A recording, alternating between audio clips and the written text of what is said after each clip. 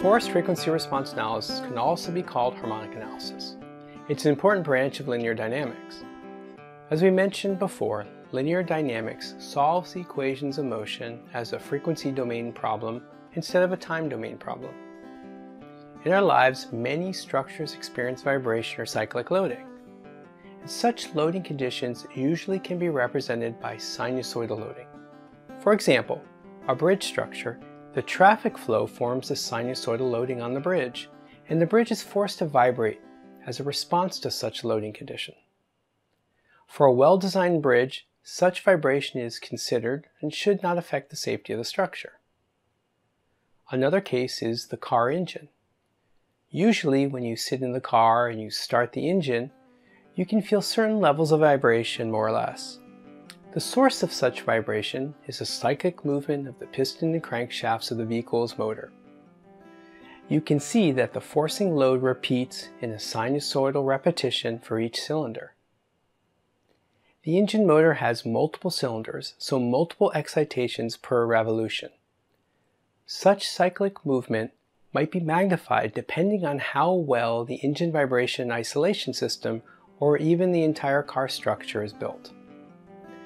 Now, if unfortunately the forcing load caused by traffic repeats at the frequency that matches the natural frequency of the bridge, the vibration of the bridge will be maximized and may lead to severe collapse.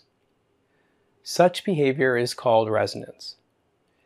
Besides traffic, strong wind load is also one of the common sources of vibration of a bridge structure.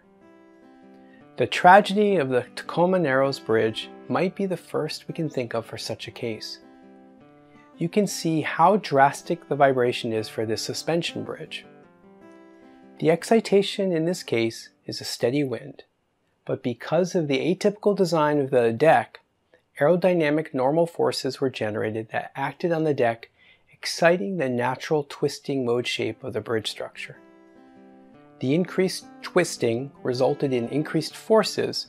This aeroelastic flutter persisted until catastrophic failure.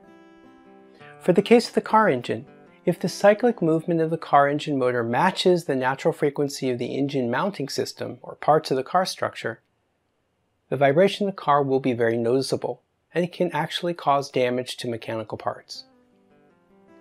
Such cases explain the importance of harmonic analysis. One of the main goals of harmonic analysis is to avoid resonance for given excitations. No matter if it's a partial resonance or a global resonance, the result could be devastating to the structure. Now, in industry, most engineering structures will be vibration tested to verify the dynamic response if they are expected to experience dynamic loading. Besides avoiding resonance, harmonic analysis can also tell us the magnitude of the vibration to prevent things like fatigue failure.